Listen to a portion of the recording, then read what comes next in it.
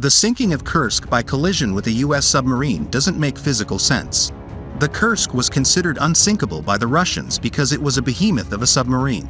It had a displacement of 18,000 tons, length 505 feet, beam 60 feet, draft 30 feet, and a double hull.